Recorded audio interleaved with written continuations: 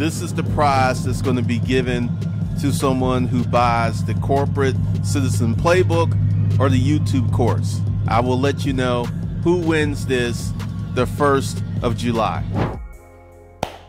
Today, I took an LLC that was part of my Corporate Citizen Playbook in Real Life Strategy, and I went to the bank and I got $75,000 for an LLC that was just kind of hanging out. And this is part of my corporate restructuring. So if you want to learn tricks and tips and strategies like this, go below and join the webinar that's going to be happening this Sunday. Go ahead and join the webinar, and we'll be talking about the things that you will learn. The Corporate Citizen Playbook is a plethora of information to help you get money, to help you start a business, to help you organize a business, and to help you get your business started. All of that is in the Corporate Citizen Playbook. So once again, we're having a webinar this Sunday on June the 18th, and there's going to be a special discount for everyone that attends the webinar or checks out the automated webinar. So go ahead. Link's going to be in the first comment below. My name is Glendon Cameron, and I will see you in this next video. Let me ask you a question. We're just at the barbecue, we're at the bar, and I said, what kind of woman you like? And you're going to get in that gangster lean, and it's like, this is what I like. You're going to tell me how you like her hair. You're going to tell me, do you like that she has big breast or not big breast? She has a big butt. You're going to tell me all of these things that you like about your kind of woman. You know it. You live it. And essentially, anyone can come up to you and have a conversation about what type of woman you like, and you know. Now, how do you know what type of woman you like? Let's kind of go back through the process. Let me see, when did I start paying attention to girls? Didn't really start paying attention to girls in elementary school.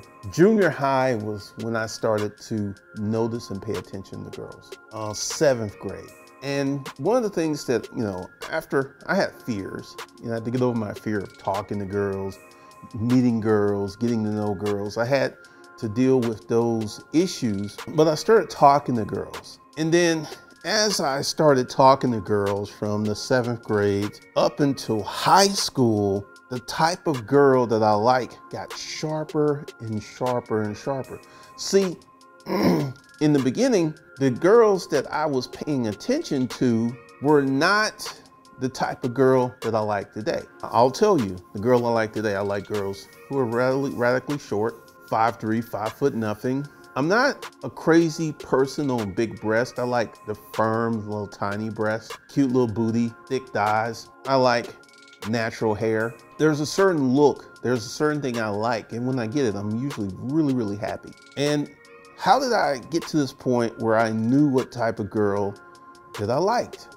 Dating, going out with girls, meeting girls, seeing girls, dealing with girls, doing these things with girls, right? And one of the things that has emerged to me is, as humans, we become really, really good at the things that we practice, at the things that we actually do, at the things that we're known for.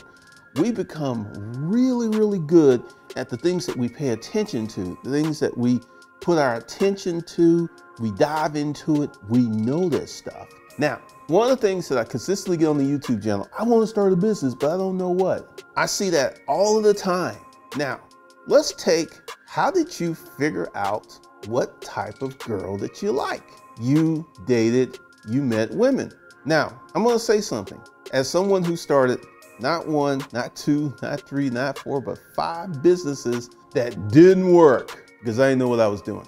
My first business, I dated my first business. How did I date my first business? I had a job doing my first business. So I knew what my business needed. I knew how to go about dating my business. I knew how to take my business out to dinner. I knew all of that stuff. And guess what? My first business was successful. This was the first successful business I ever had because I knew what I was doing.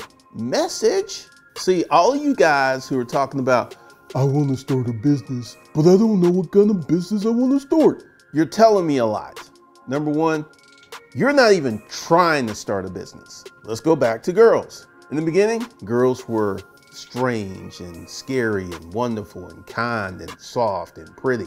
You were scared. You were scared. This is a natural, normal human reaction. So your first methodology of messing around, talking to girls, getting to know girls, you were scared, but you got over your fear. So I'm going to tell you the same process of getting to know girls, dating girls, meeting girls. It's the same process where you will figure out what kind of business you should start. One of the things that I find to be hilarious, and I'm going to sound aggressive, I'm going to sound dismissive, the number of people who get into Airbnb and Turo and become Airbnb and Turo experts. I'm about to say something. You're an expert in this business that you don't know how to get customers for. That cracks me up. You don't know how to get customers for your business, but you're an expert in that business. I'm just sitting there like, okay. Because here's the thing. Let me brush my shoulders off. I've started multiple businesses and was successful in multiple businesses. You wanna know why? Because I know how to get customers. And this is one of the things that you as a business owner needs to learn, needs to actually become really, really proficient in. So when I started my first business, I knew how to get customers. The first successful business, I knew how to get customers. When I started my second business, I knew how to get customers. And when I started my third business, I had to learn how to get customers. Notice the difference there? Because when I got in the storage auction business, I was using eBay. eBay gets you the customers. I was using Amazon. Amazon gets you the customers. But I was using Craigslist, which is where people go to look for stuff. And it was eBay, Amazon, Craigslist, and the upscale garage sale, where I had to get my 100% my own pure customers. And when we started it, we were doing like $2,000 to $5,000 on a Saturday.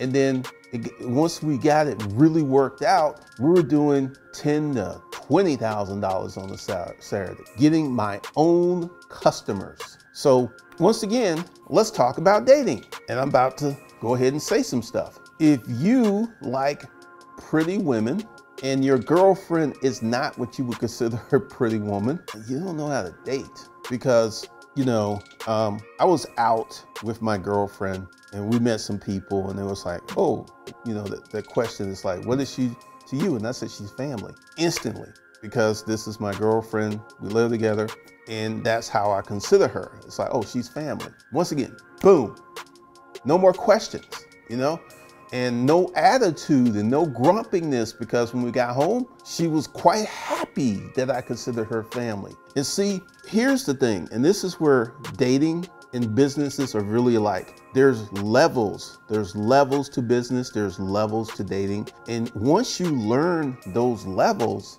dating becomes very, very easy. Outside the car rental business, and I want you to know something. Like, I tell you, I was successful selling office furniture. I was successful in the storage auction business. I was successful with Conundrum Publishing. I was successful with my online business. I was successful with YouTube. And you know this, I don't even try to shade or hide or like, I consider the car rental business an absolute failure. I do. So in that, because there's levels to this, and that's a failure that I am not going to repeat, because I've learned my lesson. Because once again, dating, getting to know women, getting to meet women is really very much like business. And once you know how to properly date, then you know how to properly set up a business. Let's look at dating and starting a business. First thing is we see the girl, all right? The girl is the lead. And you're like, okay, so what do you have to do in business? You can like see leads all day long, but until you actually communicate with them, ain't nothing gonna happen. So the girl, you communicate with the girl, you communicate with the lead. Then you make your pitch. Hey, this is why you need to be with me. This is what you say to the girl. For businesses, hey, this is why you need to be with me. You got a pitch to get a girl, you got a pitch to get your first client. It's pretty much even.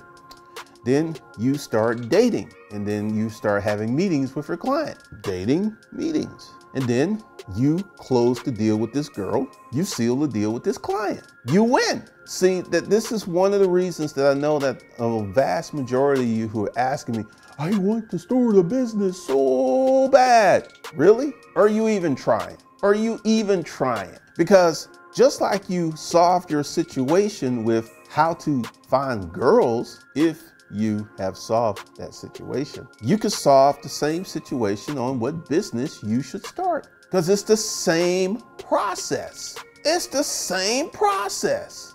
And I say this as a man who's had a lot of success with women, and I've had a lot of success in business. Were all my encounters with women are 100% successful? Absolutely not. I would say if I had to rank myself, I would say 90% of my situations with women were positive and ended out the way that I wanted them to. And that was just 10%, ain't nothing happening. And I always used to say, that girl don't know how to pick good men. That was my thing when I would deal with one of those kind. And I would just keep it moving and move on to the next woman. Same thing in business. You got a client, a lead. I don't want nothing to do with you. All right, next lead. Same process. So once again, I know some of you do not know how to get women. I know that. I'm not trying to be mean or facetious. I just know that a lot of you don't know how to get women, do not know how to navigate women, do not know how to organize yourself. And you need a lot of help. You need a lot of help. So once again, starting your business, doing the things you need to do to set up your business, doing the things you need to do to be successful in business is very much like dating women. And this is something that I've known, and I've seen it all the time. The best salesmen, regardless of what they look like, had no problem getting women. I've seen this. There was this one guy, he looked, I would call him a taller Danny DeVito. You know, the guy from Taxi, the little short guy with the dark hair and the bald head? He was a taller version of Danny. He looked like Danny in the face and had a little bit more hair. Not exactly the most handsome guy in the world, right? And I remember we were out one night and there was this girl, and you could tell when the guy's interested in the girl because he gets that hawkish look, and he was just like, and I was like, I looked at Danny and I looked where he was looking and I saw the girl. I said, you need to go get that. He said, I think I will. So Danny goes over and he goes straight to her. She's at a table with 3 other women. And Danny goes over and he says, excuse me, my name is Danny, and I cannot help but keep staring at you because you're so damn beautiful. That's exactly what Danny said. And the girl was like, oh, really? He said, really?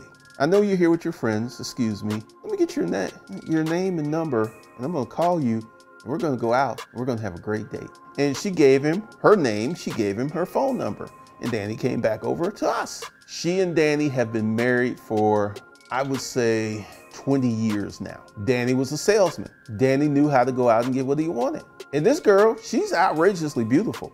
Outrageously beautiful. And this is the thing, I've never heard Danny complain about his wife, ever. I've never heard him say, well, we got a bad patch. They have not 1, not 2, but 3 children. They look like Danny. They look just like their daddy. You know those are his kids. And one of the things that you have got to understand, now Danny was an outside salesperson, so he could handle rejection quite well. And this is one of the things, because I'll see it. It's like, I want to start a business, but I don't know what to start.